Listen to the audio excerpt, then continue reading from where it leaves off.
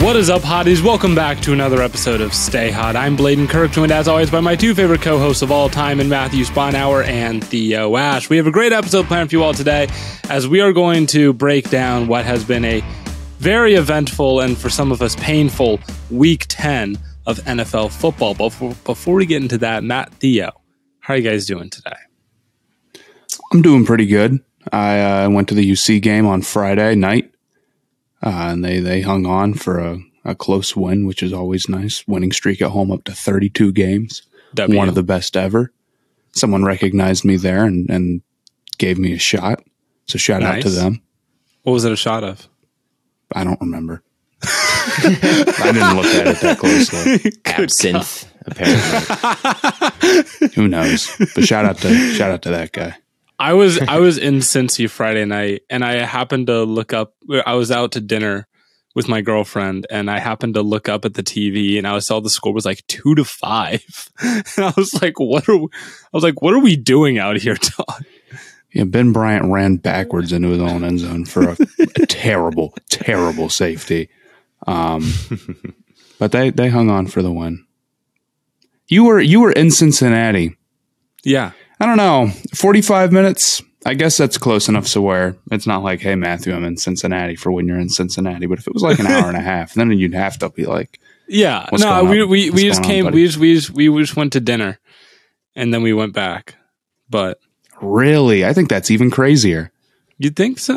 It's a 45-minute drive. It's a 50-minute drive. You went for dinner. You drove at night pretty much the whole way then. I mean, it was a pretty nice restaurant. 45 I can get minutes, that. though. That's like from my hometown to the Twin Cities. You don't understand. There's like no restaurants to just like where. I can understand that. I can understand that from my hometown in rural Minnesota. Like if you wanted to go to a nice meal at you're not going to go to Northfield. You'd have to drive like 45 minutes into the city. I would understand that. Not all the time. I wouldn't like frequent a bar 45 minutes away, but no, I would go to a nice dinner 45 much. minutes away. No, it's like once a month we will like go to dinner in Cincinnati. I don't think that's crazy. Matt, are you one of those people who think like a 30-minute drive is like a long ways? Yes. It's like, you are? I know it's like not a popular opinion. People are like, how could you think that? It is. It's annoying. I don't like driving. Okay. I think that's valid. That's boring. I strongly disagree with you there. Like a 30-minute drive is easy. 45-minute is like medium. You should be a trucker, man. Oh my God. Theo, I could see Theo being a trucker. I really could. I think that would be. I'd really. I'm not a very good driver. God bless him, man. I could not. I couldn't handle it for one day. I cannot stand driving. I'm not a very good driver. You don't want me on the roads. I have been, my big dilemma has been, do I get a pet? This has been what has been bouncing around my head recently is like, I would love a dog, but my apartment is too small for a dog and it's a lot. But there's a bloodhound rescue and I could get like a bloodhound, which would be sick. It would be sick, but like that's. Is there a park nearby that you could frequent? Oh yeah. I mean, I don't do anything except for stay home. So like I could give this dog plenty of attention and bring it places and go for walks. Like I'm not concerned about like the amount of attention I can give it. I'm concerned about my living quarters being too small for a dog and just like it not, I have random roommates and stuff like that. So a dog's probably not the best idea. So I'm thinking about a chameleon. Because Petco is right across the street from me, and I just go in there and I like walk around, and you can get a chameleon for like $60. That's not that much money. They're not that expensive, and I'm like, a $60 chameleon, like I might have to pull the trigger. So that's what. Are you leaning towards a pet that you can hold still? Like, is that? I'm just leaning towards something sick, you know. I mean, I'm very pro like fish tank. Get some goldfish. Matt's fish tank, I am a huge fan. If you got some fish in there. We just added, actually, new addition. We got a loach. You got a loach? I like loaches. We got a loach. Okay. So that's what I'm comments. Leave an opinion on the comment on what kind of reptile I should think about getting. No guarantees, but that's get a Komodo dragon. You could be like a spider guy. Have you thought about this? You get like a big spider. Theo, if you become a spider guy, like we're not cool. You got to be able to handle spiders a little bit better, dude. Nah. Like you got to get a half full water bottle and just chuck it at them. Actually, I went to my laundry tarantulas room the other live day. Here. They live here. Oh, just go like catch one then. Easy money. What? That would be super. And then think about how dope it could be. Like people come over, they're like, "Oh, where'd you get your tarantula?" Caught him, wild tarantula. I got him. Nah, dog. He chose me actually. But yeah. I think it's safe to say I spend more time than the average person watching and breaking down film. I mean, sometimes I'll stay up all night just breaking down every little aspect of a quarterback's throwing mechanics. With that being said, sometimes I need a solid cup of joe to keep me going all through the night. So let me tell you about Trade Coffee. It's a coffee subscription service unlike anything you've tried before because they partner with the top independent roasters to freshly serve and send the best coffees in the country direct to your home on your preferred schedule. The coffee I get from Trade is so good, I can't believe how much I like what they picked for me. And their team actually worked with us to create our own custom collection, which is great for me because I don't have to settle with just any average cup of joe when I'm up late in those film sessions. If you're like me and want your coffee to taste like a perfectly thrown goal line fade, go check out my collection at Trade. And what if I got isn't up your alley, don't worry. Trade will have whatever it is you want. You can shop their most popular coffees by roast or flavor profile, or you can take their coffee quiz and get expertly matched with coffees you'll love. You've got nothing to lose because Trade guarantees you will love your first bag. And if not, they'll work with you to replace it for free. So if you want to support small businesses and brew the best cup of coffee you've ever made at home, it's time to try Trade Coffee. Right now, Trade is offering our listeners a total of $30 off your first order plus free shipping at drinktrade.com/stayhot. That's drinktrade.com/stayhot for $30 off your subscription to the best coffees in the country. Let's talk about this game. Let's talk about some football. Let us know in the comments, are you cool with spiders? Let's talk about some football. Starting off with what might have been the game of the year, Vikings and Bills, in which both Stephon Diggs was like, okay, I'm going to have the catch of the week. And then Justin Jefferson retaliated with, I'm going to have the catch of like the greatest catch of all time. It was up there, man. He played an absolutely ridiculous game. I saw that stat from Next Gen Sports that you were talking about on your TikTok. I believe it. On that one drive, too, he had three unbelievable catches. I believe that, who's like a good wide receiver? I don't want to call anyone out, but like a good receiver is going like 0 for 3 on those, man. Those are maybe they get one, but like those are ridiculous catches. And some of the Kirk Cousins balls were good. Some of them were just like Justin Jefferson down there somewhere. And it's not a bad strategy. It's not. It's not a bad strategy. It's not. Dude, the one-hander was my brain glitched. I watched it and I was like, I got picked, game over. And all the Vikings are swarming on the sideline like, oh my God. I'm like, man, the Bills are hyped about this. Like, of course they are. They just won the game. And then I looked and I squinted and I could see purple helmets and the Vikings players all celebrating. But I was like, I still didn't put it together. I was like, why are they celebrating? Are they like mad? Did they see a penalty?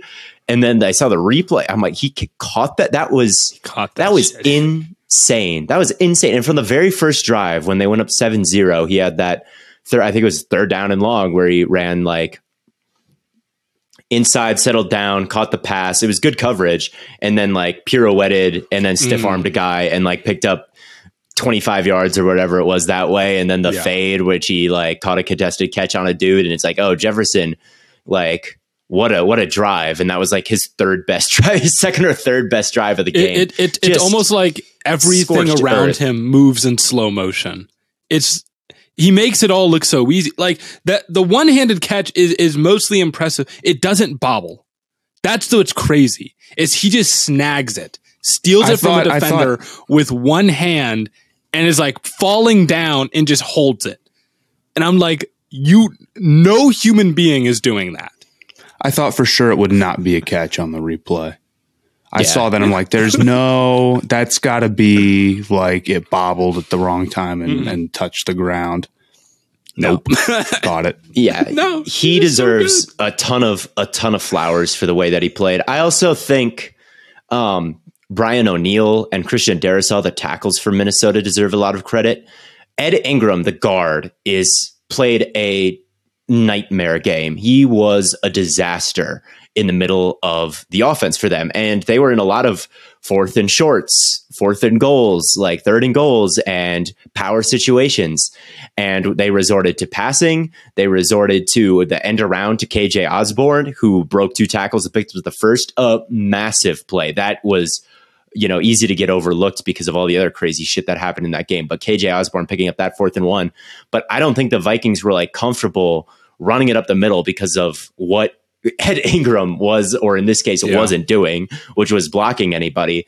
So there was a bunch of pressure kind of up the middle all night, and Cousins was getting tripped by Ingram. That like happened twice. I was about to ask, was he the guard that tripped Kirk Cousins on the goal line? He was sabotaging the offense. So if the tackles didn't play well, I think it would have been over. And at the end of the game, to get him to 4th and 18 in the first place, Vaughn got some wins on O'Neill, but for most of the game, Darrisaw and Brian O'Neill were flipping their hips and able to push, Vaughn or whoever the other edge rusher was, like past the arc and giving Cousins time to make throws. His first pick to KJ Osborne was a great rep from the tackles, and he had all day to throw. I don't know why his accuracy was so bad on that throw. He just completely missed Osborne for that pick. And in general, it seems like Cousins' accuracy has been honestly a little down this year, as good as the Vikings record is. Like it kind of feels like Cousins has been a little bit more scattershot than he sometimes is. And he's also been kind of moving around and scrambling and creating a little bit more than he usually does, which is kind of an interesting Kirk Cousins. I don't really have stats to back up the scrambling part of it, but it feels like he's creating a little bit more on his own, but he's missing some of the routine stuff a little bit more than you'd think. And that was a routine miss that he missed there. So it was an interesting Kirk Cousins game up and down, but the Vikings offense, there are plenty of guys who deserve plenty of credit for being able to turn that thing around. And Dalvin Cook hit like the second fastest time of the whole season on that 81-yard play. There were some big catches. I didn't think Hawkinson played a great game. There were some tough catches that he didn't come down with, but there were some also clutch 3rd down conversions. It was a total team effort from that. I mean, it was, I guess maybe not a total team effort because Justin Jefferson played like that, but it wasn't all him, and they couldn't have done it without a lot of other people doing the right things to get that's just football. Like someone's going to stand out, but like, CJ Ham doesn't get that touchdown on his own. Right. But, the question everyone's got to be asking, what the hell is going on with the Buffalo Bills, man? And I can give you at least one thing. Their secondary, so brutally banged up. Yes. Like every starter in that secondary is out. Like Micah Hyde, IR, Poyer was out. Trey White was out. Kyer Alam was out. Like they have no one. And honestly, the backup cornerbacks were doing about as good of a job as you could have asked them to do. Like the coverage it wasn't wide open guys all day, right? You were forcing Jefferson to make some of the craziest catches you'll ever see. Like the Bills secondary, like, yes, they got dunked on a bunch in this game, but like considering the situation, like honestly, the coverage isn't even that bad. So once they get these guys back, you definitely got to expect the secondary to really be good and deep. And once you if you have Trey White on Justin Jefferson for any of these plays, things might go differently, or things probably will go differently. So I'm not too concerned about him for that reason, but the play of Josh Allen recently, it does warrant some criticism. And I don't know if you guys have any thoughts about that. I definitely have something to say, but I've been talking a lot. I don't know if I have anything particular to say about it other than like that fumble at the end killed them, and just a dumb, I I don't know. I don't think that overall he's been playing bad. I hate to be that guy, but if you take out the dumb interceptions, he was playing really well. And when the Bills got the ball in overtime, you're like, they're going to go score a touchdown. And it looked like they were going to go score a touchdown until bad interception to nobody, stupid. Right. So I feel like with Allen, it's like he's still just a little prone to unforced errors. And I'd like to tell you that, well, this is partially on his injury, but that's not how it looked to me. Maybe it was. It's hard to know exactly how much that stuff is bothering him. But like up until the point where he was, throwing that last interception, I wouldn't have said that. So I feel like it's not fair to say that. The Bills, I think, got a lot of leeway last year, and Josh Allen got a lot of leeway last year for struggling against too high and having some inconsistent play for stretches last year against too high, the same way that Mahomes was. And Mahomes got killed for it, right? For a lot of last year is like, oh, they figured him out. The league, he's not as good as he used to be. He's not QB1 anymore. Like Mahomes really got a lot of slander and was really in the spotlight for struggling and having turnovers against those types of looks. But KC still finished with the number 1 offense in the league, and Buffalo was like at 9 or 10. So Allen, I think, even struggled a little bit more with those. And then this year in the opener against the Rams, right? The Rams are one of the founders of just playing too high all of the time, going back to the Staley days when he was defensive coordinator there. And what did Josh Allen do? He got the ball out in like 2.3 seconds every single time, and his accuracy rate was like 96% in the opener. And it's like, well, if he's going to be that accurate and play that decisively and play that smart and still be just the freak of nature that he is, like, bang, that's perfect.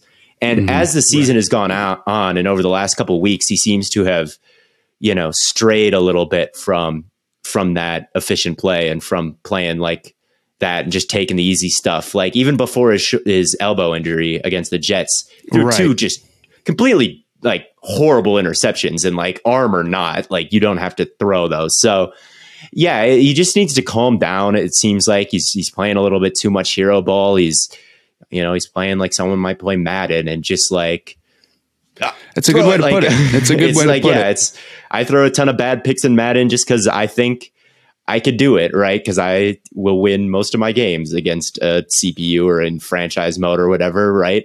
Usually it goes well, and usually it results in a huge play for me. But sometimes I have a little bit too much dip on my chip and I throw a bad pick. It happens like a lot in Madden, and then I'll end with the season after my franchise is done breaking the touchdown record because I threw 80 touchdowns and 6,000 yards, but I also threw 35 picks because that's just the way I play Madden football. And that's like the way Josh Allen has been playing over these past couple of weeks. Is like just a couple complete brain farts, but he bailed him out of a lot of 3rd and 16s. He bailed him out of a lot of like with his legs, sacks, like wiggled his way out and picked up a bunch of stuff on the ground that way. He needs to get better at it. Like I am a little bit concerned about it because, again, in the playoffs, it's not a 7-game series. You can't screw up 3 times and be good 4 times and win the series. If you have a game like that once, right, you're gone. So that's why I think like a guy like Brady, who is at least very, very consistent, has all this playoff success, and guys like Montana or Aikman, a lot of these, guys who you might say aren't as talented as maybe some other quarterbacks in history, but you got to be consistent come playoff time. And I want to see that from Allen. I want to see him get on it because I know he can do it. We saw it at the beginning of the season, but I want to see him string some like games together without a dumb mistake because it could totally cost them in the playoffs. And so that's where I'm at with them. Yeah, I think that like, even if I hate to say this, I feel like this sounds like I'm discrediting teams that have beaten them, but it's like, you look at all those games and it's like, I feel like unforced errors costing them a game against Miami. Oh yeah, they could easily be 9-0, even with these errors. With if they had a healthy secondary, like even with these Allen picks, they could be 9-0 with a healthy secondary. Right. So they're definitely still contenders. Yeah, because I mean they scored 30 today. Right. You score 30 points, you expect to win most of the time, and if you're not missing, the best secondary, maybe the best secondary in football. Like that. And the wide receiver has the game of all time versus you, right? Like all he needs to do is not one hand Odell it through contact on a 4th and 11. He doesn't catch one of those passes, and it's a completely different game. Right. So I'm not too concerned about the Bills. I'm a little concerned about the way that Allen is playing now, but once they get the secondary back, I still think that they're, in the conversation for best team in the league, and they're still Super Bowl favorites and all that. It just depends. Tre'Davious White should be back soon. He's practicing. He's not like he's back. He's off I thought IR. He was going to play. I thought he just doesn't play on the game days. Decision. But it seems like he's very close. But it seemed like that this week and even last week, and he didn't play either week. So I'm not totally sure what's going on. I'm not clear. So we'll see about when he comes back. But definitely could have used him today. What about Minnesota, though? Yeah, what about the other team that played in this game? I mean, at some point, this is a team that we haven't really given a lot of flowers to. But Theo, you said in the beginning of the year that you were very confident in this team winning the NFC North and being one of the top seeds in the NFC. I mean, they're every bit as proving you right. And if it weren't for the Philadelphia Eagles right now, they would be the number 1 seed in the NFC. Right. And a couple of weeks ago, we talked about how legit they were, and we came away with the conclusion, well, they're good, but they're kind of average in a lot of areas. Like their passing offense isn't exactly like the best in the league, and neither is their rushing offense, and neither is their rushing defense, and neither is their passing defense. Right. Like it's not, none of it is bad, but none of it is like, holy cow, we are witnessing the best unit of the year. Like when we look back at the 2022 seasons, we'll say, man, do you remember the Vikings weapons that year? Because Thielen was kind of being underwhelming, and Osborne, and it wasn't so good, or he was fine, but like Thielen being underwhelming kind of killed things, and they were bad against man coverage and struggling to not struggling to win games, but struggling to look dominant in games, and that's kind of what you expect from Super Bowl contenders. I did a bunch of, and that's still kind of the case today. That's the thing about today. It is because today was a great win, but go ahead, Matt. Go ahead. A lot of they're just on a streak of winning 1-possession games. And in the NFL, 1-possession games are like way closer to a toss-up than people think. But they're like 7-0 in 1-possession games this season. Yeah. And sometimes teams just have years like that. And it's not that I don't think they're really good. It's that I think maybe 8-1 is a hair misleading about how good they are. And they just keep pulling it out, which is partially because they're good, but partially because they've gotten some, nice breaks. Most Super Bowl winners do look better than this. And I don't want to take anything away from that. Like they are good. And I love the Hockenson edition. And he's so much better than Irv Smith Jr. and gives him a good change of pace other than Jefferson. And I think he's come through for them in the past 2 weeks with they've leaned on him heavily, and he's picked up some big conversions. And like this game with the tackles playing well and Hockenson and Justin Jefferson being the best wide receiver in the league this week, like looking like that all the way, no doubt about it. Like that really gets you an explosive offense that has been missing in a lot of their other weeks. But I wrote something down because I was just interested and I was taking some notes. But the average scoring margin, and I'm not totally sure if the website I looked at took this week into account, but this week didn't change too much. But the average scoring margin for Minnesota this year is they're winning by 4. All right. It's a +4. The average team that plays in the Super Bowl, their average scoring margin is 8.5. So on the this season? is like on the season. Yes. Okay. So usually they're winning games on average by like 8 points, which is a lot. And that's not something you can say for Minnesota, right? And there have been a couple teams that have made it to the Super Bowl in Minnesota's like vicinity in terms of scoring margin. Cincinnati was at 4.5 last year. Denver, the year that Peyton was washed, but they won the Super Bowl anyway. Sorry, Matt, was at 4.3 that year versus Carolina's 11.5. So come on, man. Like Denver was only at 4.3, which is pretty close to where Minnesota is at now. But Denver also had the best one of the best defenses. Right. Yeah, I kind of see that from their team build a little bit. They just weren't going to go blow teams out. Right. They weren't built. Yes, I agree with that too. And kind of the same deal with Baltimore in 2013 when they were averaging 4.6 as their average margin of victory when they beat San Francisco. And then the worst team in terms of scoring margin to win was the Giants at 1.9 the year that this is since 2010. So they were at 1.9. That was quite the upset again. And they came in as like the 7th seed or 6th seed or something like that. And they got to the Super Bowl again. So the historical precedent for Minnesota at the moment is like, this is not quite a Super Bowl caliber team the way they're playing. And again, they're not quite in that elite tier of offenses like the Eagles or they're a good offense, but they're not quite in that elite tier like the Eagles or the even still probably Buffalo at the peak of their powers, or, you know, Miami at this point, you got to say. So there's that, and their defense is around average, I would say. Like, it's not bad, but it's not anything crazy special. It's very Fangio-esque, too high, keep everything in front of you. Like, it's not bad, but it's nothing like, oh my God, this is the defining defense of the year or anything like that. So I kind of feel the same way I did before about them. Is I don't think they're the best team in the NFC. I think the Eagles are a tier above them. And I think, you know, San Francisco and even Dallas, even though they lost to Green Bay today, I think are kind of in that tier with Minnesota in the NFC. And that's kind of where I'm at with them. But this is a weird year where there's not a lot of Super Bowl caliber teams, right? There's not in these other years I'm talking about with the scoring margins, there have been more teams kind of up there in like, oh man, your average margin of victory is 8, 9, 10.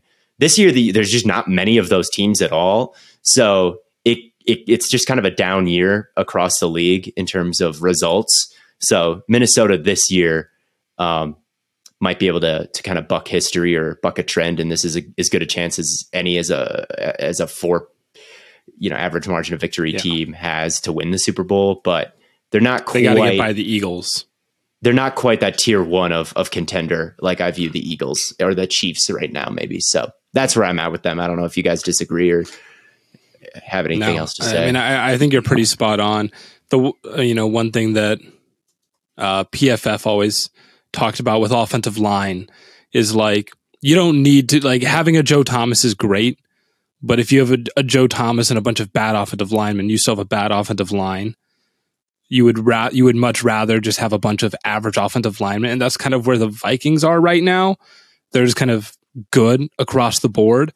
Now they're still going to get beat by people that have like a ton of greatness, but they're going to be able to put up the same consistency over and over and over again, and just kind of give you the same look. And that's kind of what we keep getting week in, week out, right? You're not really seeing a whole lot of change with this team, and they just keep winning. Right. They're well coached, and they're good. They're certainly a very good team at this point, like undeniably. But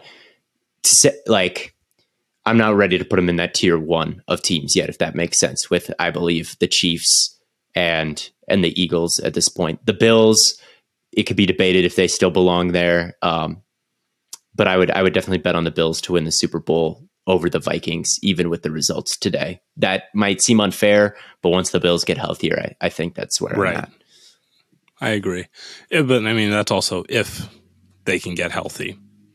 If they can get healthy, right? If they can get healthy. But, we want to talk about teams that are that did get kind of throttled today. Less of an interesting game. The Browns and Dolphins, which we didn't learn anything new with the Browns. They still have I feel stronger about how I felt with them. Oh my God, dude. They are, and you've been talking about how Wills is like not that good of an offensive tackle. He's not good. Dude, they have that roster is pretty far off, honestly. And I think they'll be a pretty good team once Watson gets back. I think overall that offense will be pretty good. I think the receivers have been not so bad, and it's just Brissett back there. But dude, like that front, the interior defensive line, which we have been marking all year, is like one of the worst units in the NFL. Their linebackers are worse. If JOK isn't on the field, their linebackers are the worst unit in football. Like, I promise you, dog. They play a team with a good left tackle, like we saw today in Teron Armstead, who can like do a good job on Myles Garrett. And it's like, what Yeah. Like, what do they have after that? It was nothing. I swear to God, I don't have the yards per attempt number in front of me, but I think Jeff Wilson picked up 8 yards every time he touched the football today. It was unbelievable. There was a play that I tweeted where like I don't even, a giant hole opens because the defensive lineman just get twisted out of the way. Carry. And number 41, close. And number 51, like, is literally looking at this giant hole and Jeff Wilson running through it and just doesn't react. He just like falls back into the backside gap where the running back isn't going. It's like, what are you doing? When I tell you the Browns linebackers are the worst unit of any position group in football, like you have that play that you tweeted, Theo. I have a play where I tweeted another gaping hole in the offensive line. It was number 42. Number 42 runs up to make the tackle, and then he just stops, and then he just falls over. And I'm just Miami did not punt today. No, they didn't. They did not punt today. And their success rate running the football was, I think, north of 60%, which is a ridiculous number to like, just hand the ball off and it's going to be like, you're going to stay ahead of schedule like 60% of the time. It may not seem like that much, but usually it's like mid 40s. I would have said it was 100%, man.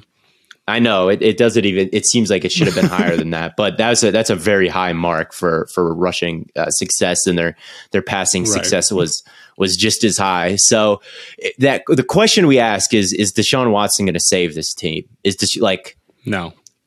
Like I think it'll make a big difference. But I think so too. I mean, there is a chance that he's pretty rusty this season after not playing for a long time. I mean, you saw the way that he played in preseason and it wasn't anything crazy. And like, man, if he doesn't get off to a hot start, he doesn't have much time to turn it around, right? Because the season will be over. We're talking about like for next year. They go Bills next and then Buccaneers, who I don't think they're going to beat. I think you're even talking for next season. And I think the answer is like, having Watson will turn them into a bad, good team, Yeah. Well, they'll be like, it's like they'll have enough strengths to probably have a winning record and be in like contention for like maybe even a division title and that level of play. But their front seven is so bad that it's like, of course it's going to catch up to them if they actually make the playoffs. Of course, like there's just no way they're going to get through like a playoff series. With just because Watson is so good with a front seven that bad, someone will expose it. Yeah, and not even that. Like even with Watson, like Watson will help to the point where like you'll be able to keep up with some of these high level offenses. But almost every single high level AFC team has an elite edge rusher. All of them do. The Bills have Von Miller. The Chargers have Bosa and Khalil. The Steelers have TJ Watt, even though you wouldn't necessarily consider them, but like you play them twice a year, right? Jed Wills can't block any of those guys, not even a little bit. They are going to line up across from Jedrick Wills every goddamn play. And Watson's going to face against all of these teams. Watson's going to face a ton of pressure, right? So even if we get to the playoffs, we're screwed because we just can't block. We can't block Von Miller. Can't block. Yeah, and it's just a disaster. My guess is that they have to add so much talent. Like there's just running it back is not an option, and they are missing a lot of picks. They're going to be crazy aggressive restructuring contracts. They're going to be like, if we're going to win with this team, we got to do it like right now, and we got to go into free agency, and we got to hit big with a bunch of guys. That is my prediction, is that's what they do, because I just don't see another logical way out of it other than like this 4th round pick must be a positive starter. He needs to be a positive starter at linebacker from day one, or we are screwed. That is not, and that's kind of what they did this year. They said this 4th round pick, please start a defensive tackle immediately. It's like, okay. So that's my prediction for what the Browns do. I think their offense is going to look very good with Watson. I think that you have a coach that runs a scheme with all the play action that is just basically guaranteed to be efficient. It's extremely rare, even when bad quarterbacks are running a heavy play action and, heavy RPO or whatever it is type of system, that they end up looking horrible or the numbers end up looking bad. And they've got a good rushing offense. It's always tops in the league. Right. And once you add Watson to this, I know you don't like Jedrick Wills, but Jedrick Wills, I think, is fine. I think there's a lot of teams out there who would like to have Jedrick Wills. Is maybe he a first round pick? I could just see him being a liability in a late stage playoff game, right? Fourth quarter of a playoff game winning drive. I could see a strip sack off the edge of the left tackle. Right, but he's not Remmers. Okay, he's a fine starter, and maybe he gets as a first round pick on a good offensive line, he gets overrated, or people think of him as like a top flight starter, and he's not that.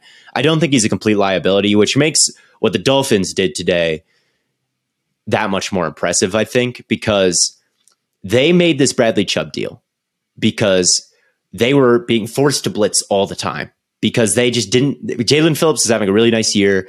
Christian Wilkins and Sealer, they're very good defensive tackles, especially against the run. But they didn't quite have the guy who is capable of beating a guy even when they chip him, or a team even when they chip him, or just torching one-on-ones. Like Jalen Phillips is developing into that guy, but they were low in the league in pressure rate, and they wanted a legitimate star instead of Emmanuel Ogbah, who unfortunately suffered an injury today. But even before that was not looking very good and not looking very spry or powerful. So they went out and they got Bradley Chubb, and they just dominated the trenches today. Chubb was unbelievable. He had a great sack where he just ran the arc around Wills, bent around the edge and sacked Brissett. He was in on several other pressures and run stops and whatnot. And they got plenty of pressure just rushing 4, which is something that the Dolphins have not been able to do in a long time.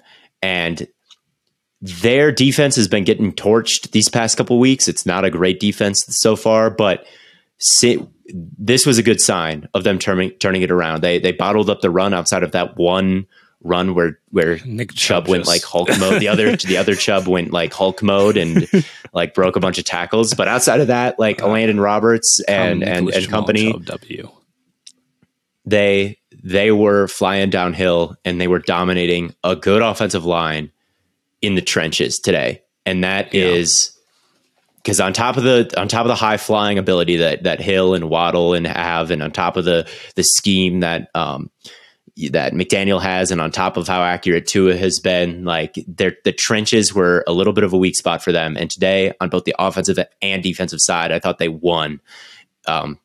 And that is the final piece in the puzzle. So we'll see if they can keep doing that, because that gets real scary real fast for the rest of the AFC. Yeah, if they start dominating in the trenches like that. So let me get the AFC East straight real quick. The Jets are number 1, right?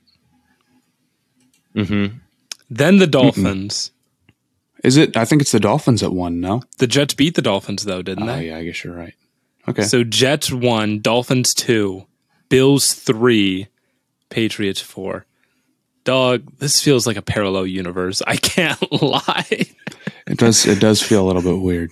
It's not. The Dolphins are ahead of the Jets because the Jets have had a bye. The Dolphins haven't. It's their bye next week. So the Dolphins are 7-3. The Jets are 6-3.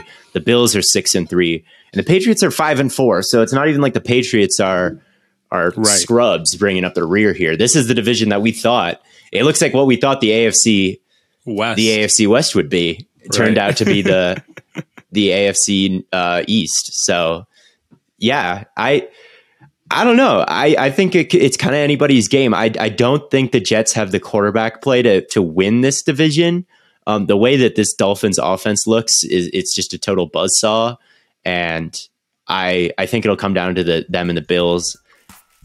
I'll lean the Bills still win it because I do think they're going to get some guys back in the secondary, and I think Josh has had his little stretch of bad play, and I think he's going to turn it around. I think this is his floor. Like these kinds of dumb picks and stuff at this point are like his floor. So I think he's going to get better, and the secondary is going to get healthier, and the Bills are going to end up winning this thing. But it's going to be a dogfight, and I'm not writing off any of these teams because it's a great division. This holiday season, if you're looking for a unique gift that inspires curiosity, travel, and culture, give the gift of Babbel. Babbel is the language learning app that's sold more than 10 million subscriptions. Thanks to Babbel's addictively fun and easy bite-sized language lessons, you'll finally be able to discover the wonder that comes with learning a new language. I know when I was in high school, I took German, but by the time you're a junior or a senior in high school, you can kind of get burned out of the classroom environment, and I don't feel like I really picked up a ton or retained a ton of that language over the years. But I've been getting back into it with Babbel, and as a college dropout, I've appreciated I have a newfound appreciation to learning things and getting information nowadays. So it's really been fun for me, honestly, to go through all this and do something productive with my day and learning a language. And I've got relatives in Germany that I can talk to more easily now. So a deeper family connection, more to do with my day, and it's fun. It's really been a great experience for me because Babbel makes learning a new language easy with teaching methods scientifically proven to be effective. Plus, in addition to their easily digestible 10-minute lessons, Babbel offers podcasts, games, videos, stories, and even live classes. And even if it's not exactly what you're looking for, they have a 20-day money-back guarantee. So it's no skin off your back. Right now, get up to 55% off your subscription when you go to babbel.com/stayhot. That's babbel.com/stayhot. That's all caps, one word, stay hot, for up to 55% off your subscription. That's Babbel, language for life. Let's move over to the NFC North. Another really nail biter of a game. Lions and Bears. Justin Fields, man, he's going to be the most talked about quarterback this offseason because the Bears are going to they're going to bring in all these pieces. They're going to use the assets that they've acquired to bring in some receivers. And it's going to be okay, now here's the time. Show us something, Justin.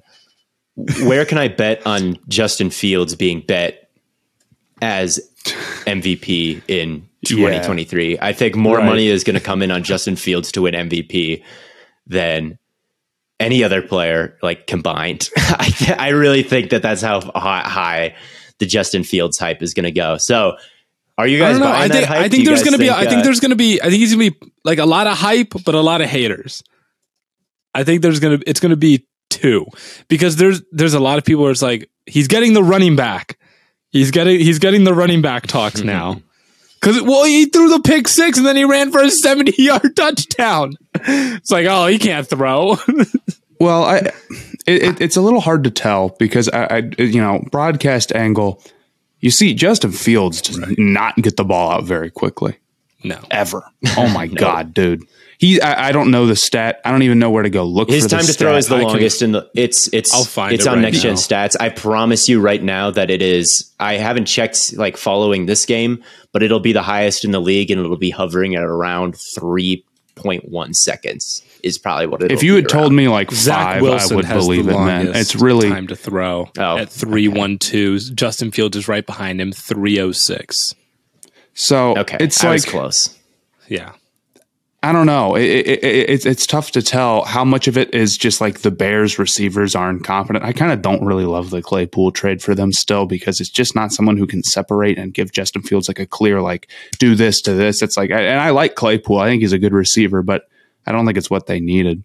So a lot of the plays that he runs are just so out of structure. And it's Fields, go do your thing. Go, rush for 150 yards today, please. And he can do that. And that's what you're excited about. But I feel we're not going to have a real good gauge of whether or not Fields can do kind of the more basic stuff, the simple stuff, really sitting in the pocket and making key throws until he's put in a position where he has a team around him that will give him those opportunities. But I'm excited about him. It's definitely better than he's looked for the first year and a half where it's dude, there's nothing. And I thought, he had some really nice throws too, but seeing the consistency of it, and that's what you really need, we were talking about with Josh Allen, it's going to be hard to tell until the rest of the team is consistent. He's a really interesting player because of where his throws go. It's his breakdowns of if you break down where his passes land and where he targets, it doesn't look anything like any of the other quarterbacks. When you think of the most common place a pass goes, it's probably about within 10 yards of the line of scrimmage and in the middle of the field. That's like where most passes go. Fields has completed, going into this game, 14 passes in that area all year. And I think he completed one there today. There is just no quick game over the middle with this guy. And that's not necessarily you can win another way. Jalen Hurts is a guy who doesn't really do that either. He's someone who is also, I think, notably low in things like that. And Jalen Hurts is playing very well this season and has the Eagles playing very well, like in a good spot. So it's not something like, but I think it is neat. You need to do it a little bit. I feel like that's kind of where there needs to be a little bit of that quick game over the middle of the field. And that's where Fields hasn't really shown much this year. They haven't really asked him to throw there. What they do is they play to his strengths, which is smart. And his strengths are the deep bomb. Obviously, at Ohio State, you think of the Clemson game where he threw all those deep shots. Like, he's very good. He's very accurate with those. And he's crazy fucking fast and can scorch your entire defense.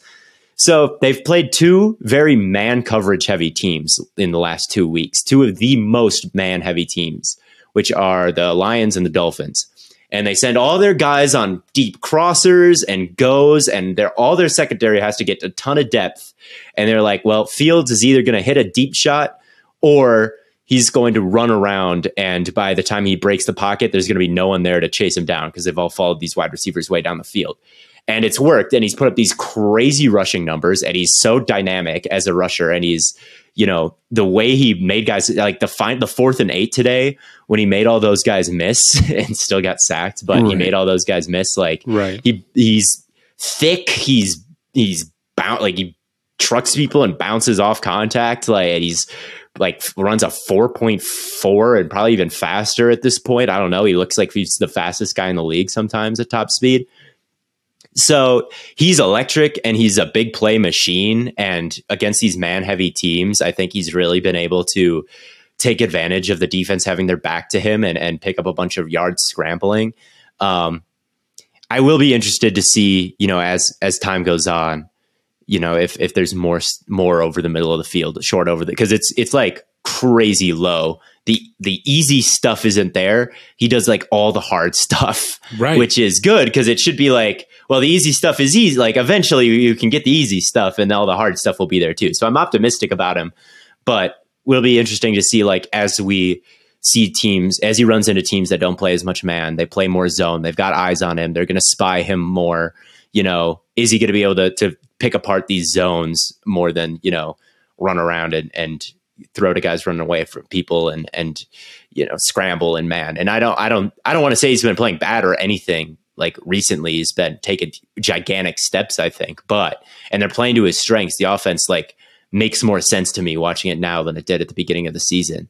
So I definitely like where he's going, but I'm maybe touching the brakes a little bit on him as a, top 10 quarterback in the league. Like some well, that's just Twitter talk. I agree that you haven't seen the full package yet. And it's definitely and understandably so, you don't need a guy to be perfect after his second year, but you got to see the serious signs of life. And you're seeing that with Fields.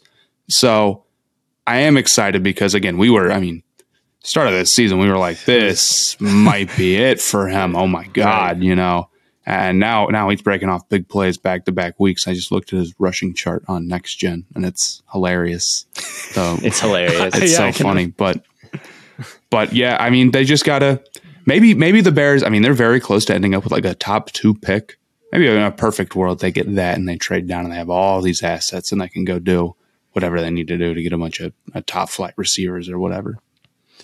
Yeah, I think they could be really good next year. If you look at where the Eagles are at this year with the line and the weapons they have, Hurts can be, or Fields can be Hurts. He's very close to being Hurts right now. And so if you can get, it's hard to just get AJ Brown and Devontae Smith and the best offensive line. It's not going to happen in one offseason. But you look at what the Dolphins did, right? And they traded down from a top 5 pick or whatever it was for the third pick in the draft so they could get so the 49ers could go get Lance, and they turned that into Tyreek Hill, and they turned that into Jalen Waddle and Bradley Chubb. Like, the Bears are at a position with all this cap space and a very high draft pick where if they play their cards right, they could surround a very dynamic player with very dynamic players, and they could turn this thing around fast. And Hurts and the Eagles gives me a lot of optimism because I think they are similar styles of players here. And if the Eagles can be 8-0 with Hurts, the Bears can certainly build an 8-0 team with Fields if they play their cards perfectly. Right. Yeah, if they play them perfectly. But it's like... We haven't talked about the Lions in this game who won, which is kind of funny. Shout out the Lions, too. They were a little bit more boring. I know a lot of people will be dying to hear me say that I thought Aiden Hutchinson had obviously some splash plays. I don't know if he was consistently... The play where he chased the guy down from the backside was a crazy impressive tackle and speed once he got there. The get off, you didn't have to beat anybody, but he did have to like chase a guy down and then make that tackle with perfect technique on the goal line. He did that. I'll have to see the all-22 to see if he was actually like beating people with moves, which is, I think, something he's struggled with a little bit his rookie year. So we'll see. But I know Lions fans will want to hear my thoughts on him. But Goff had some absolute dimes in this game over the middle of the field, like in tight windows, perfectly in stride, like towards the end of this, that just ripped the Bears' hearts out. And, it just goes to show you that even system quarterbacks can rip some really impressive throws over the middle of the field against the Bears defense. Yes. I mean, Goff is prone to those kind of, it's weird. Every other week we get a Goff masterclass, but you have to worry. I don't know if I'd call this one a masterclass, but he made some crazy throws. He made some very good throws. We're getting into the territory of, there are a handful of teams at this point where you have to wonder, are they winning too many games? We talked about this with the Panthers. You need a goddamn quarterback. Detroit, stop winning. Panthers, stop winning. Like Houston, like what are you guys doing? I mean, well, Houston is the 1 seed by a game and a half right now. That's true. They're gonna. I mean, I think they're very, very good odds to have the number 1 overall pick. Here's something interesting. And they're gonna get Bryce Young. So probably, the Raiders have the 2nd overall pick right now. Mm-hmm. Who's trading up? Carolina? Who's Detroit? trading up? Or looking at No. It's thinkable when you have the opportunity. You don't get the 2nd pick every year. You cannot. Derek Carr has given his heart and soul to this organization. I think ultimately, does that mean has he ever won a playoff game in his life? I don't think so. If he's given it all he's got, and this is it, I mean, think about what we're saying. Yeah. I think ultimately, like a lot of the other... The Devontae Adams things makes this so interesting. I don't think they can... The reason they have Adams is because Carr is there. And that is why I think... So what, you trade both Carr and Adams? Pick a quarterback. No, they're not gonna fully blow it up. And Adams' dead cap hit, I'm sure, would be like $50 million. My guess would be for the quarterbacks is that the Texans end up with either the 1st or the 2nd pick and take whoever they like between Stroud and Young. And then it'll be some team, because like maybe it's the Jaguars. Well, they're not taking a quarterback. Maybe it's the Raiders. Well, they're probably not going to take a quarterback. Some team like that, or maybe the Eagles, or who knows. Yeah, they're currently projected to have the 4th pick. Right. I think that team ends up trading with the Lions because the Lions have 2 first-round draft picks. And the Texans and the Lions are maybe the 2 teams in the NFL right now that absolutely must get a quarterback. They have to get a quarterback. They have no other option. With the Panthers, it's like, if it doesn't work out, we're going to roll with Corral, I guess. And that's what they will do, for sure. With maybe there's some other teams out there, too. But like you could say like the Giants really need a quarterback, but they're just not in position. Like they have no play to like the 1st overall. Do they need a quarterback? Because they're 7-2 with, I guess, no quarterback. If you want to, put that label on Jones, who's probably playing like a quarterback. Maybe if you want to roll with Jones until it eventually catches up with you, and you're like, "Dang, we should have invested in another quarterback." Go for it. I think it's a horrible idea. I think a lot of these guys are like not going to go in the top 10. Like, I think it'll be just Stroud and Young. And I honestly wonder if Stroud does not go and win soundly against Michigan, if he doesn't go play well in that game, if his stock doesn't start to dip a little bit. But the Levises and the Hookers and the Richardsons, I think they'll be there when the Giants are picking, or they can trade up a little bit to get them. I do wonder about CJ Stroud's stock, because it feels like it could drop. I feel like, I mean, Fields went 11, and Fields was a different caliber of prospect than Stroud was. We talked about this a little bit today. I mean, it's the same offense. It's the same criticisms about, maybe not being able to handle pressure or playing. Everything is stacked, and it's all the same things, but Stroud's arm ain't like Fields' arm, and he certainly can't run like him. I can tell you that for a fact. Well, my problem with Stroud is that he's weird about the pressure, and he's not always bad with it. But I think me and my friends were talking. I don't know. Maybe I said this on the podcast, where it's like someone who is good at handling pressure runs into the pocket. Someone who's bad rolls back out. Instead, like if you start, anyone can just like run backwards away from the pressure. Every quarterback in the NFL can do that. There's no defenders back there. Yeah, so like that's they're not behind you. And Stroud has good traits. He does, like his accuracy really is pretty great. But I think that Michigan Ohio State game is going to be like for the Heisman and millions of dollars and the playoffs, and it's the Ohio State Michigan game. It is going to be absolutely massive. It's going to be game of the year. Hopefully, it should be a great one. Hopefully, it's almost always a great game. So Stroud is a lot more like Mac Jones than people think that he is. He's just in that tier. He same thing with Jones at Alabama. Like, he is really accurate and throws some of just the most he places some of the most beautiful balls that you'll ever see in your life, where it's like, what was that window? The motion was gorgeous. Everything about it, the mechanics, all of it, just places it perfectly. It's consistent. It's repeatable. He's 6'3", right? That's good. He's got some maneuverability. I mean, we saw him rip off a 44-yarder. I believe it was, I don't know if it was this week, but it was the week before, he ran a good distance against Northwestern. Yeah. So he's got a little bit more wheels than I think. Like, he doesn't, then he lets on sometimes, and definitely more than Mac Jones and like the Jared Goffs of the world. What about the touchdown Mac Jones had in the Pro Bowl where he hit the gritty? That's true. He did hit the gritty. But I do think that Stroud, and I think that NFL evaluators it's gonna become more and more of a thing, is a system-y guy, and is maybe a Mac Jones caliber guy when it comes to like the draft. And Mac Jones went like 11th overall. And yeah, it'll be very interesting to see what the Lions do with their quarterback situation, because would they want a guy like Stroud when they have a guy like Goff already? Or would they say, we're going to take a guy like Anthony Richardson and we're going to see what he can do in, that Goff can't, because we already have Goff. And if Stroud is just going to be system-y, we've had enough of system-y. We want someone who can raise the ceiling on this thing. So I'm fascinated to see what the Lions will do. It wouldn't shock me if they go with a toolsy guy like Levis that falls to them, and they don't trade up for Stroud. I don't think anyone is going to trade up for Stroud. That is my take. I don't think he is.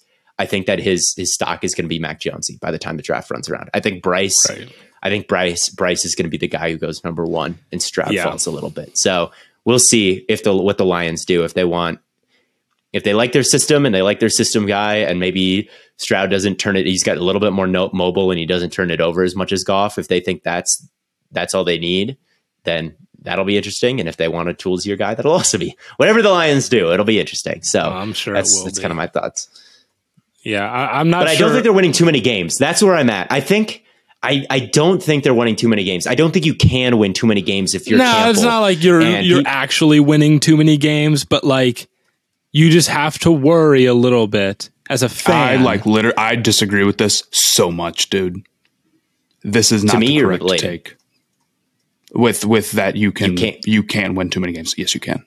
If you win so many games where you cannot get a top tier quarterback prospect, you have won too many games. If you're a bad team, you won. You maybe have won too many games from an ideal situation, but if you are Campbell and people are already starting to call you overrated, oh, he's just a likable merchant, and he's just a rah guy who's can't actually win, and you're going to lose the locker room, and all of a sudden, what are we doing all this like toughness for if it doesn't translate to anything? Right. You eventually have to string together some wins. And how are you going to do that without a great quarterback? If you're, this is the thing. You trade up. I understand the argument. First round picks. I understand the argument for like the culture of winning. Like there's a difference culture wise between winning 1 and like 6 games.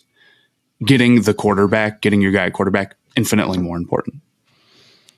I can tell you this because my team has won those 5 culture games 3 years in a row. It does not help. They have not gotten a quarterback. I think the still biggest problem. Fields. I think the biggest problem. You could have still taken Fields though, and I think and this is so much projecting that it's not even funny, and it shouldn't be what the Lions are doing. But I do think the Lions might be in a situation where, like the Panthers were, and they didn't do it.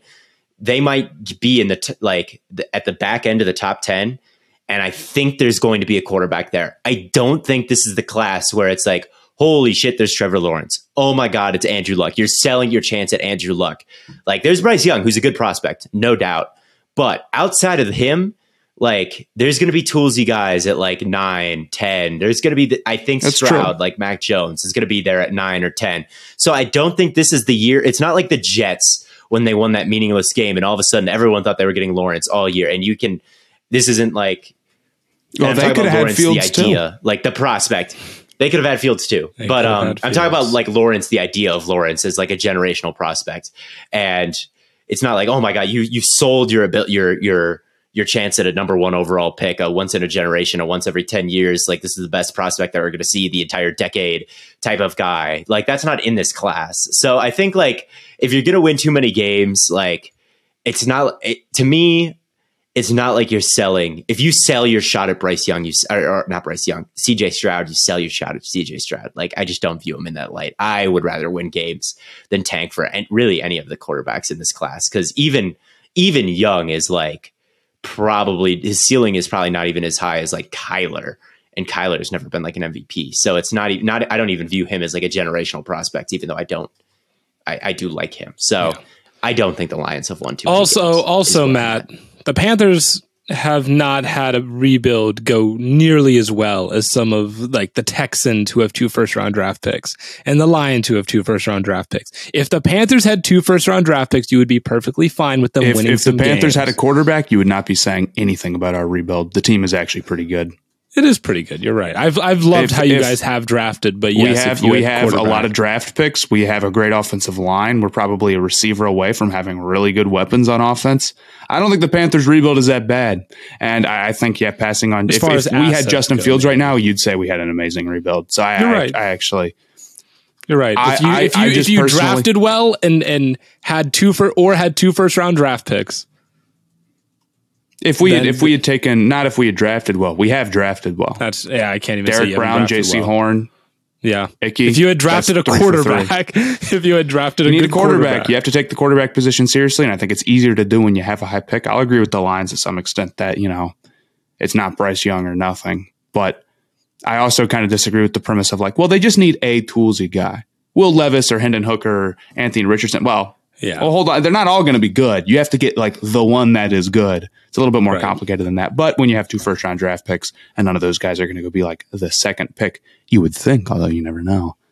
Fair enough. We'll see. But I don't know. I just don't. I always think it's good to win games. Like the Packers had a top 10 pick, but I guess the Packers aren't in a rebuild. So they're just, underwhelming. Yeah. The Packers won today. They're not in the top 10 anymore. I think it's real awful to win games, me personally, but the boys played. The boys had a good game, but they won. That's all. They played well. What else is on the itinerary here? Broncos Titans, man. Oh my God, dude. Yeah, Russell Wilson. We can close the curtains on the Broncos season. There was maybe a chance even going into we could do it before, really. Yeah. But they did have a bye week. They are coming off a win. It's like, well, maybe they can, at least stack something positive to end the year. Nope. No Jeffrey Simmons for the Titans. And you still just play a horrible offensive game if you're Russ and Hackett and all of that. What do you do? And that's the question I want to pose to you guys. There is what do you no play. do? You simply have a quarterback who is not that great, okay? But you're also paying him huge money. This is the exact opposite of what you want to be doing. This is the exact opposite of the winning formula, which is great quarterback on rookie deal. You're doing the opposite. You also are missing first-round draft picks. And your team is not they have a pretty good team, but it's not so dominant around him that you can go and just figure it out. He limits your offense in such a way where it's just going to be weirdo stuff. I think you fire Hackett just for the sake of we got to try something. But ultimately, right, you have to get off of the Russ deal. And ultimately, you can't do that. There is no out. You can't. And this is a really bad year for free agents too, because they're not in a horrible spot cap wise. They've got a good defense, and the defense isn't crazy expensive at the moment because they've got Surtain on the rookie deal. They've got a bunch of edge rushers who are on reasonable deals, and it's nothing crazy. I think they're 16th in the league in cap, about middle of the pack. So it's not like they're the Saints or the not even the Buccaneers anymore because they're going to make the playoffs. But it's not like you're the Saints where you have no answers and you're 70 million below the cap. They do have some cap to make. And I would say fire Hackett, make a sexy head coaching hire, whoever the biggest name is, go get him, go get someone from the. But the thing is with Russ, he doesn't play. He doesn't play in any system. He just shoots moonballs and not coachable. Scrambles all around. It's what can you do?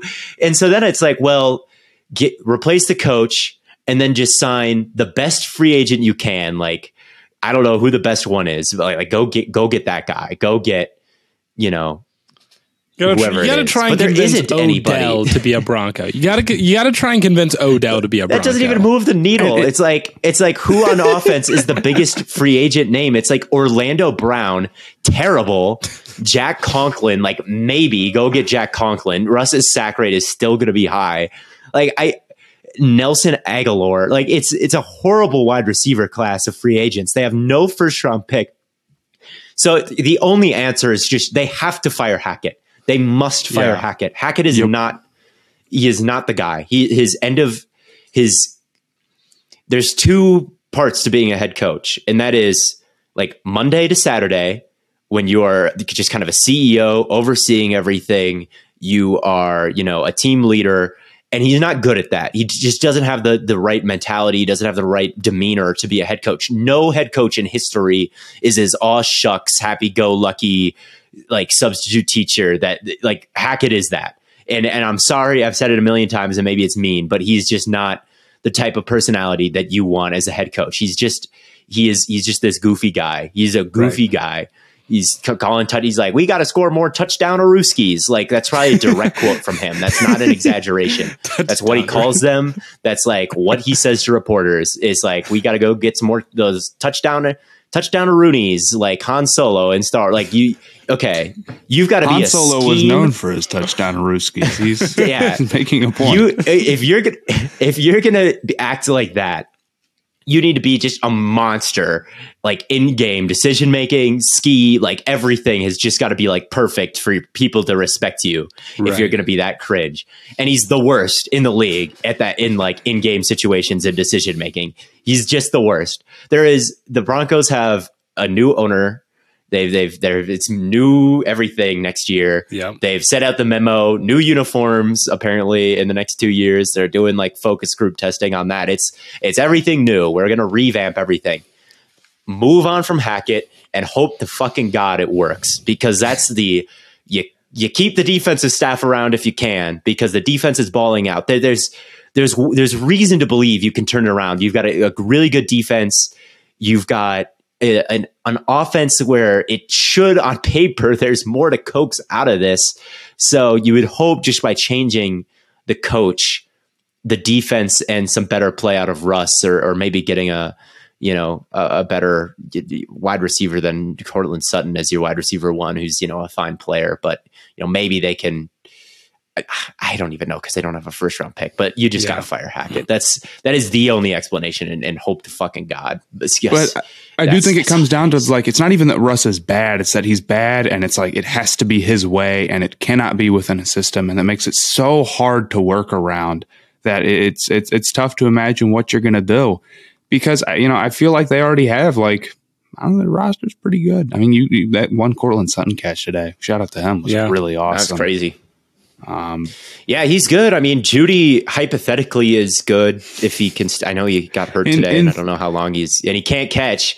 But like, the idea of Judy is like, outside of the fact that he's always hurt and can't catch, he's pretty electric. Yeah.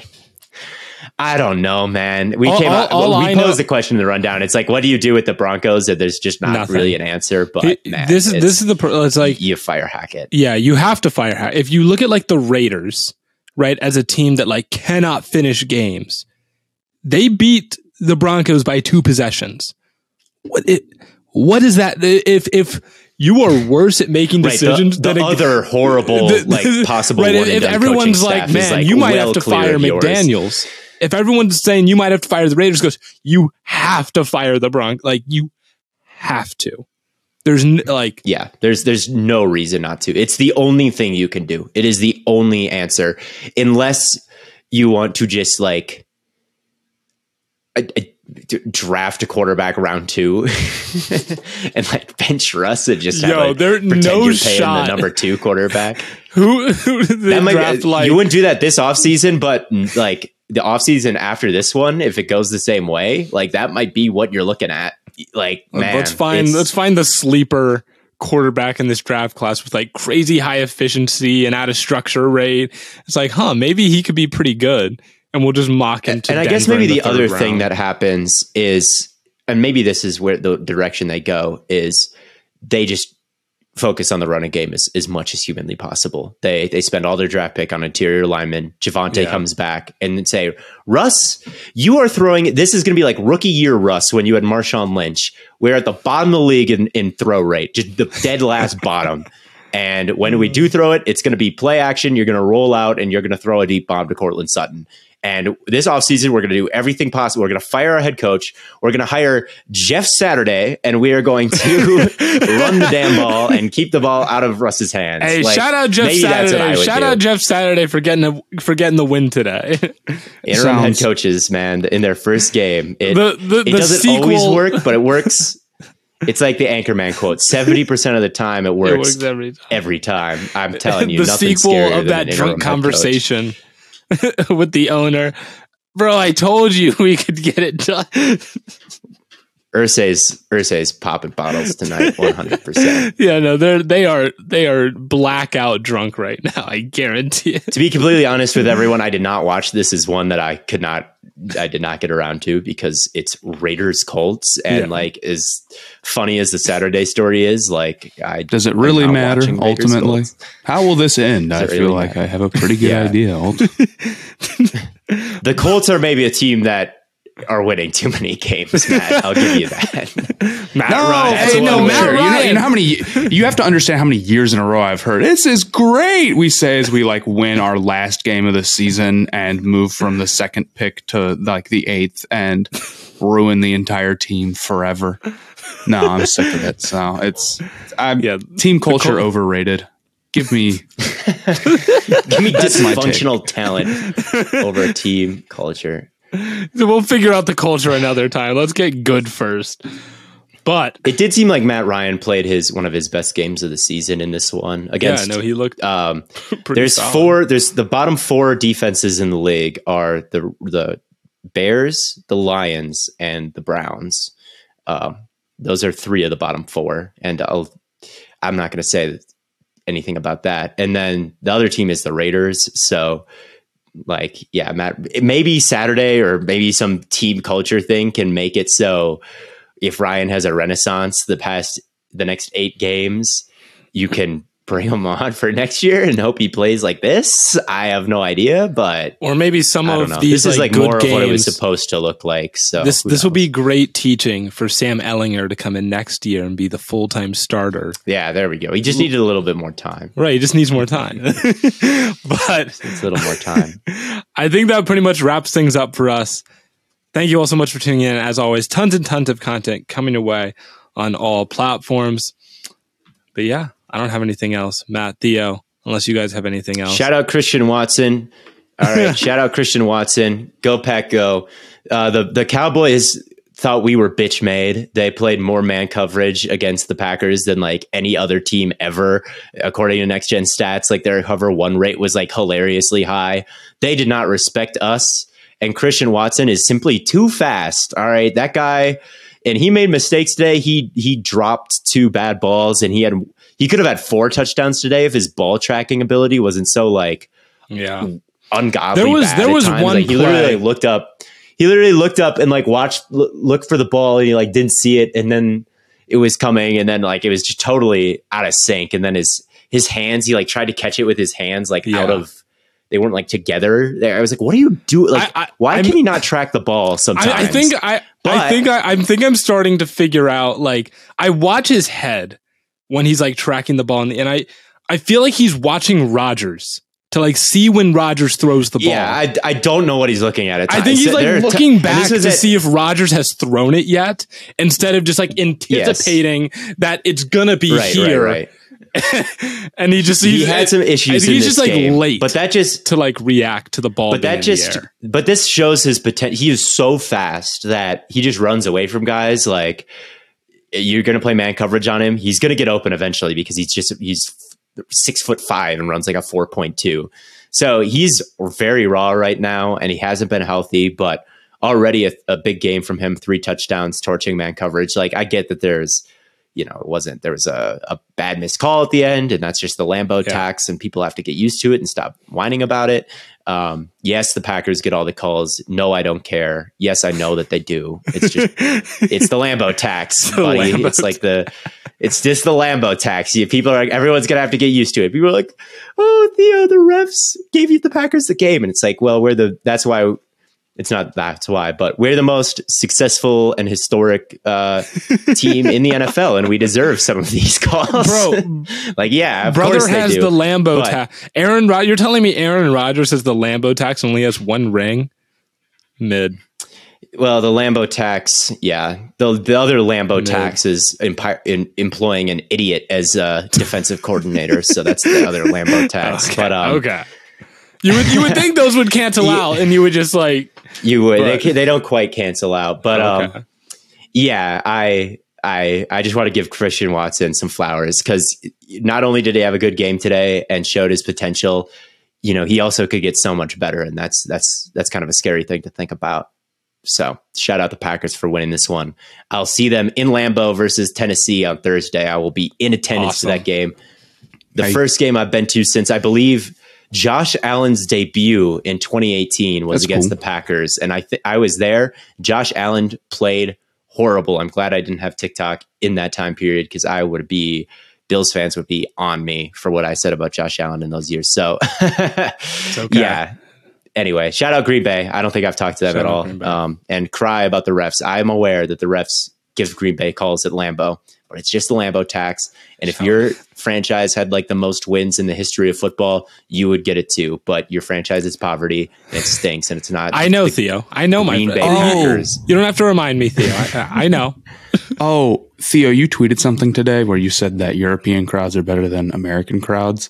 That is code for your college football team sucks. I'm afraid. This is why you think that. No, it's not. Yes, it is. No, it's code that you have not watched enough soccer. Okay. I think it's code for American cities. No. I think the real problem is that American cities are impossible to maneuver, and people would rather leave in the third quarter and drive. And like, no, it's code that Americans are too just cringe and they don't perform well in crowds. Look, there's no songs about CJ Stroud that Ohio State has. All right, cares? There's no songs about Marvin Harrison. The songs and the flag, there's not shooting off flares, singing like custom songs for all their players, waving like flags the size of like a 2-story building. That's what you get in like a Tuesday afternoon game. The Browns have had that. I remember the Browns had a flag a few years ago. This stuff does not move me. Now you go ask yourself, where are the 100,000 person soccer stadiums? Where are those? Oh, they're nowhere because they're in the Big Ten is where they are. That's where the big stadiums are. In soccer in London, there's 15 like high profile I don't even know the exact number, but in London there's a billion fucking teams and there's not 100,000 fans each because they're all like in LA. If every football team, if the entire NFL was located in New York City, they wouldn't have 100,000 fans there either. All right. I'm not a football over soccer guy, or I'm not a soccer over football guy. They're both called football. We got 'em. I don't know. I'm not a soccer over football guy. I'm not a college football over soccer guy, but I am a European crowd over American crowd. I'm going to go to Lambeau in Tuesday and I'm going to get told to sit down. Yeah, that's just a Lambeau thing. This is my point again. If you went to Ohio State games growing up, you would not think it's probably electric. It probably gets close, but it's not. Oh my god, it's not. But we don't sing little songs. There's no songs except we do. Hang On Snoopy is a classic, and there's the OHIO chant going around the whole stadium with 100,000 people. But since we don't do this one player by player song tradition, because although couldn't I say that's because there's 53 players on a roster? And there's only like 5 good ones worthy of a song. Is there how much player movement is there? How much player movement is there in European soccer? None. A lot. Nope. You can like literally just buy and loan and like not any time because there's transfer windows. But this is you don't know enough about soccer, and I don't know. I'm not a soccer super fan. I know about the chants. I've seen that before. I'm not blading with baseball here.